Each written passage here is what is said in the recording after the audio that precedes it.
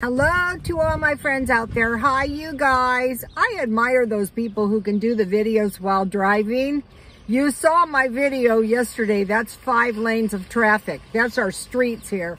It would be too dangerous, but I would love it if I could just be driving around casually talking like you were in the car. No, it's bad enough in parking lots here. Okay, we have New Year's. We have the Chinese New Year's. Oh, the Chinese New Year's used to be good in the casinos before the Year of the Weird.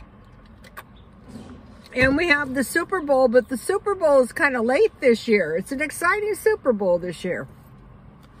I want to work today because I think it's a good day to shop. And I'll just pull it up on my phone and watch it. Not while driving. No, that would be dangerous. So, I wanted to mention something. You know, I did a video yesterday on sleeping in your car. That location is like, there's a Walmart across the street. It's like 1 block from the Walmart. So what I used to do is I used to sell at the swap meet. I still do, but because of the corona, I really can't. I could, but it's not worth it to me because, you know, my son's got the baby and I don't want to give the baby or my daughter-in-law. But anyway, it's 1 block from the Walmart. So I would just cease eating at 10 p.m. And then, you know, I would go to the swap meet at 2 p.m. or 2 a.m. And I could have easily go until 6 o'clock without having to go to the restroom. So if I did, I could drive to the Walmart. There's places along here, you know, that you can park. Another thing one could do is I was thinking about places. If you got in line at 2 a.m. on Saturday and Sunday, you could sleep in your car until 6 a.m. because out here there's massive lines to get into the swap meet. And then, you know, there's 2 nights taken care of. Legitimate places to park. You're supposed to be selling, but there's nothing to stop you from getting out of line and driving out. So that would be 2. And then another thing, at swap meets, they have restrooms. I saw a guy and he was paying $10 for a shower. If you can get a gallon bucket, you can pretty much take a bath in one of the stalls easily, you know, with the wide mouth. I did videos on that, you guys. And I wash my lawn. Admittedly, I don't have very thick hair. Okay, and then one of the best lunches, car lunches I found are those $5.50 Walmart. I got a ham. It's like a sub sandwich, $5.48. Also, there's good, trustworthy sub places. But out here, a sub is $10. So Walmart, it's like half price. Everything is like $10. And I have showed you videos after videos of the food I buy for $10. So yesterday I tried to shop, and I'll show you what I bought. Now this is really nice. This is the only thing I bought. This is a $24.95 book on sauces. It's got everything. It's got sauce for coleslaw, tomato soup, guacamole, salsa, but good stuff. So I got this for $1.75 because I got my senior discount. Let's see, I'll try to find one good video, one good recipe and give it to you guys right now. So when I shop in thrift stores, what I shop for is high dollar items, but cheap. Now, where is that? Let me find a good one. I mean, one recipe is well worth $1.75, but this one's got like almost 100 recipes. Oh, look, here's the tomato soup recipe. Let me see so I can give it to you guys. I did video after video, corn chowder or pea soup. So when I saw this, I thought that's well worth the book right there. Okay, and then I want to show you something. This is a handmade purse. This is nothing but cute, but I use it like for jewelry. And look how adorable. It's a cigar box. It says Angela Levitt Originals. So I sell antiques, collectibles, jewelries, but this is a handmade item. And I would sell this for $27.95. Not selling it, but if I did sell it. So this, and I'm not purging this. Okay, now I'm getting into the minimizing, and a living room with a couch. I have 3 couches, although I'm getting to one of my couches in front of the fireplace. I found a setup that's going to work for me in the feng shui book, so that was awesome. But you know, I don't see, for me, I don't see that as living, because you know, I want to be reasonable. That works for some people. There's no stress, it's easy. I know another thing is small areas. I don't care for those. I like a big area, but those cost money out here in California. Okay, so now what I want to talk about is 2021. Okay, we had 2020. Some of us navigated through it okay, and so we want to do the same thing for 2021. So I came up with some stuff, you know, to think about to get through it. Okay, the one thing I always hammer away is stockpile food. This year, because I had stockpiled so much food, I donated a lot of food, and I figure I got some blessings of some sort. My son's always going, Mom, what are these blessings? Well, it's not all the good stuff, but it's also all the bad stuff that never happens, and also some family who had the food. So, okay, here's some of the things. What we're doing is we're preparing for a recession or a depression. They don't proclaim a depression until it's been a dip, or they're calling it something else now. Anyway, for 3 years, and we're in year 2 now. 1, pay off the debt. Now, I'm not taking every last cent I have and paying off my debt. I'm just not getting more debt, and, you know, I'm paying it down, you know, reasonable. I think little by little and reasonable, and almost everything is going to get you through life so much easier. The minimizing is a frickin' mess, you guys, in my case. I did restore order to my living room where I had all the stuff, but I have to put the clothes back upstairs, and I also have a bunch of kitchen utensils and stuff like that. Okay, number 2, hoard small bills of cash. If something happens, they don't want to make change. What, you want to go and say, give me $20 worth of gas, here's a gold coin? No, you have to have some small bills of change in case of an emergency. Also, you know, if they tighten up the credit, the small amount of cash is going to help you more than anything. A long time ago during the Depression, and I was married to my husband at the time, my one and only husband, one was enough. But I'm not complaining, because the baby looks just like my ex-husband, and it's an adorable baby. And the baby looks just like my son, and the baby is like my son, so I'm very happy about that. Okay, so my husband came home, and I said, Mike, I bought something today. And he said, well, what'd you buy? He said, I bought a house. And back then, nobody had credit, nobody had cash, and so I had $3,500 cash, and I was able to secure this house.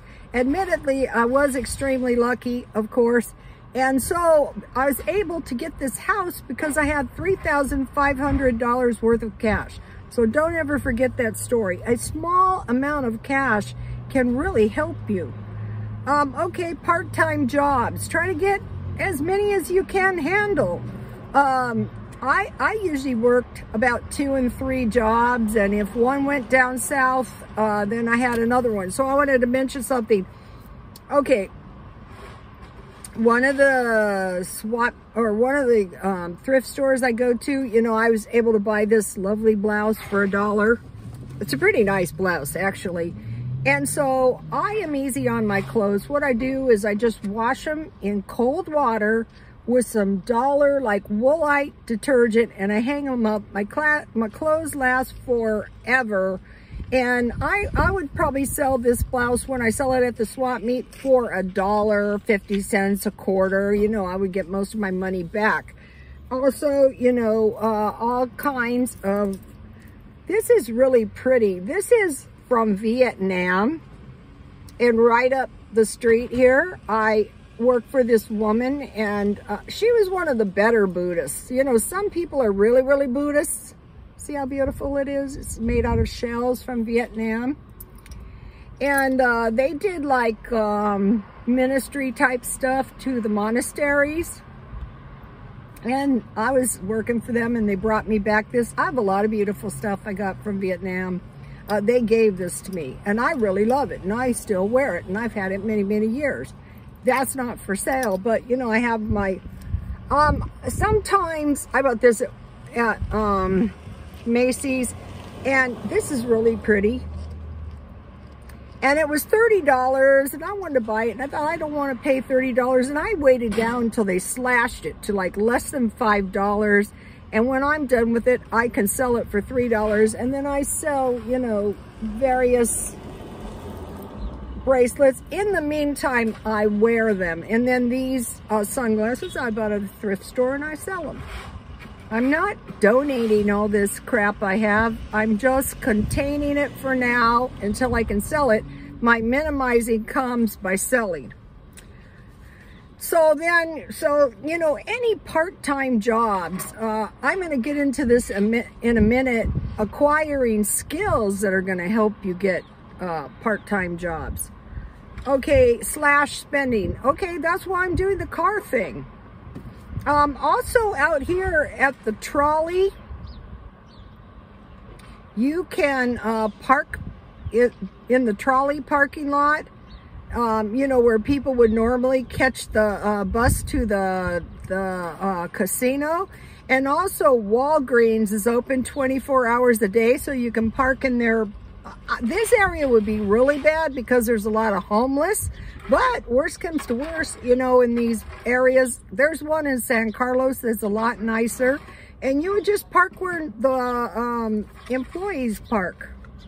I mean, it's not, also, you know, I'm not saying set up camp in front of someone's apartment complex, but if it's like, someone said, what time do you get up? I would just get up, you know, around 6 o'clock and, you know, run down to Walmart, go to the restroom, and then I would just go into my back seat and finish sleeping. You know, I would just be reasonable. If I slept until 7, hey, that's fine too. If they told me to, if like the police came, I would say, listen, I was displaced, and I just needed to find a place to sleep, but I won't do it again, I'm sorry. And chances are they were going, oh, you poor lady. Okay, so, but when I used to live in the bad neighborhood, this is one reason I'm so glad. It was like Skid Row in front of the apartments and to the side and in the apartments. Okay. Investigate cheaper ways to exist. So that's what I've been doing, and let me tell you, I have spent almost no money. Do you need me to move? Do you need me to move? Okay. A guy is doing landscape. Okay, investigate cheaper ways to live. So since I've been in my car from the time I get up until it's dark, for about a month and a half, I have spent very, very little money. This is very, very cheap. I like it because I was cooped up in a salon from the time I was 16 until I was 62. And towards the end of my career, I don't know that my career is over. Once a stylist, always a stylist. But for now, my son doesn't want me to do it anymore. He wants me to retire. Everyone is dying. I'm the last one standing. We'll see about that. Okay, so I'm investigating cheaper ways to exist. That is going to help a lot. You know, if you have like under your belt, the lemon chicken I made last night was really, really good and really, really cheap. So, you know, all you need is food, water, and a clean, dry place to sleep. Also, at this time, it would be better to find cheap housing. Okay, where I'm living, I just happen to be like, a lot of people used to say I was lucky, and it really used to aggravate me because, you know, I also worked hard. But actually, an example of my luck is where I'm living now. So, you know, yeah, okay, I was lucky. I'm not leaving. Unless, you know, he sells or something, then I'm leaving. Okay, now, possible dollar collapse. So, it's possible that the dollar, you know, might take the plunge, you know, worldwide. But until it does, you know, I'm just going to go on, the way I am. Okay, so last year they told us we were going to have a K-shaped recovery. We did. Think about a K. Okay, you have your line. Say this is a number line at a certain dollar amount. One side went up, one side went down. The rich got richer and the poor got poorer. That's exactly what happened. That's what the experts said was going to happen, and that's what is going to happen. Now, this year they are predicting, and I could see this, a double dip recession. So we would have a short-lived recovery, maybe after all these vaccinations and stuff, and then we would have another recession. So, you know, last year things got a little better when we could open up again, but then they closed up again. So now we're having, and we had like a recessionary type period. And I would say the short-lived recovery would be when people got their tax returns and when people got this stimulus. So, but we have to see. Possible recovery. Okay, so here's what we're looking for. Jobless, illness, car accidents, and pandemic. Those things are gonna, you know, cause trouble. Okay, another thing is in preparation for this recessionary, you know, recession. I think the recession will last 10 years this time. So we want to do maintenance. Like, I'm trying to look around at my car. Like, I got a loose screw. I lost a screw on my bumper. I need an oil change, that kind of stuff. So I'm doing all the repairs I can. And in where I live, I'm, you know, fixing that up so as to, you know, exist as cheap as I can and to keep the place nice. Okay. Cheap colleges. I sent my son to cheap. I sent my son to, it's called something else now, but it used to be called junior college. And then San Diego State College, where my husband's GI Bill paid. So that was cheap. Protect assets. So now, okay, let's say I go, well, you know, I'm minimalizing and I get rid of all my, these are like $1. My shirt is like a quarter. My necklaces, you know. So, you know, throw them in a box and figure out, a lot of people don't want to deal with it and they put their stuff in storage, but I hate overhead. When I was working as a stylist, I prevailed because I had no overhead. When things were bad, I would just do haircuts that didn't cost me anything. On eBay, I do the auction. I have 200 posts per month. What I'm doing is I'm forcing myself to learn that when I sell something, I post something, it sells. I don't want it sitting there taking up space. I want my store to move, and I'm learning that, and it's coming along rather nicely. Another good trick is don't buy anything if you're new, if yours works. Like, okay, I love a new car myself, but you know, I know a recession is coming, so I'm being careful.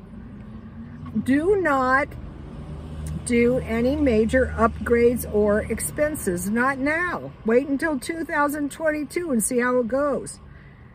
Prepare for inflation. Okay, when the consumption is down, the price goes up. So if people don't have that much money, if it's a recession, we can expect the price to go up. That's to be expected. So deflation is bad too, because there's just no capacity to pay and the price would plunge. That'd be bad too. They're trying to prevent that. Another thing, you know, this car living is not stupid. What's going to happen is these rent moratoriums and all these unemployments are going to give out. And what's going to happen is people are going to find themselves on social services. Now, if you have a car, and if you like live in a liberal place like this where you can get the food stamps, the food pantries, you can survive until you try to find a job. Also at the swap meet, if you have a car, if you go there, you can get in. If you go there late, you can get in free. And then if people leave stuff, you can secure. I saw a lady getting her children's school clothes like that, you know, with the stuff people left, and you can take a bath. Okay, we should expect increased taxation. This is the only way the government gets money. They're not working 9 to 5 being paid. No, they're taxing you, they're taxing me. So when and anybody making $50,000 and up, should expect 5%, and you'd be lucky the more money you have. Okay, we should expect tightened credit. In some of the recessions, I was the only one that even had a bank account in the salons I worked at. I used to cash my co-workers' paychecks for them. Now, I wouldn't do that these days because I didn't realize at the time I was guaranteeing the check. I just found that out. I worked for these people, and, you know, I would become so enraged at the bank, and I didn't realize that, you know, what I would do is I would deposit money into my son's account, and so, you know, that would cause him to guarantee the pay. So, you know, I can see why they didn't. And also I had a hard time with like depositing those checks. Don't forget that. Depositing these checks in the kiosk.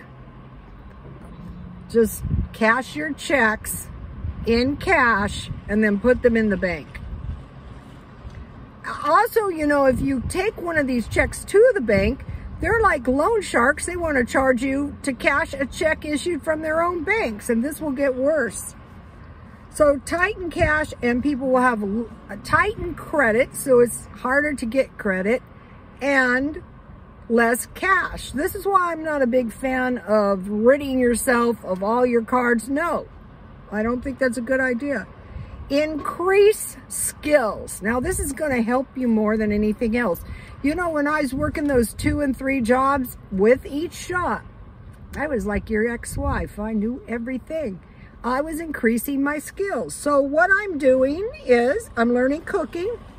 That's coming very slow, but eventually, if you keep it up, it starts to snowball. Like I found out, I didn't really think about this, but anyone would know this, that your fresh chickens are going to taste better than a chicken that has been frozen. So there you go. Okay, cooking, interior and exterior design. This is one of the reasons I'm doing the minimizing, so that I can redesign my dwelling. My yard, now, it's been, what, about a week since I did the first yard, and I thought, wow, you know, my yard looks good. How can I get this guy to, like, maintain my yard regularly? Because, you know, I like the yard looking nice, and so I came up with a diabolical plot of tipping the gardener. Yes. Okay, interior and exterior clothing. I'm into clothing now. When I was a hairstylist, I had like a one-track mind. All I thought of 24 hours a day is hair, hair, hair. Fashion, makeup. Somebody asked, you know, how I look so young. And it's really cracked me up. So I was watching these videos of 70 and 80-year-old women doing makeup, and I saw this one, and I showed you guys this. And what she did is she just put her makeup, and she lathered her hands, and she just rubbed it all over her face. It works, you guys. Hey, it doesn't matter. Whatever works. And another thing is, I was reading my Leonardo da Vinci book, and it was about the Mona Lisa. There's a lot of possibilities with the Mona Lisa. She could be the artist. They said she could have been Leonardo da Vinci. She could have been a woman, and you know, that he painted, but he carried this painting with him for years. She could have been a prostitute because in the day they had no hair. So she had like no eyebrows and no eyelashes, which to me is like alien. But anyway, so I toned my eyebrows way down, and I think I look so much better. So, and then another thing is, when you're older, you don't want a lot of makeup in this area because it accentuates your wrinkles. So that's some of my tricks. And I will give you some more tricks if I think of them. Okay, I'm studying retail sales because, you know, I'm trying to get my own little business of selling. eBay. Food storage. Barter store. Jewelry. Crafts. I have actually made and sold crafts, small quilts and quilted pillows, and I made them in squares that are not easily able to find, like rectangles, you know, instead of squares. A nice rectangular pillow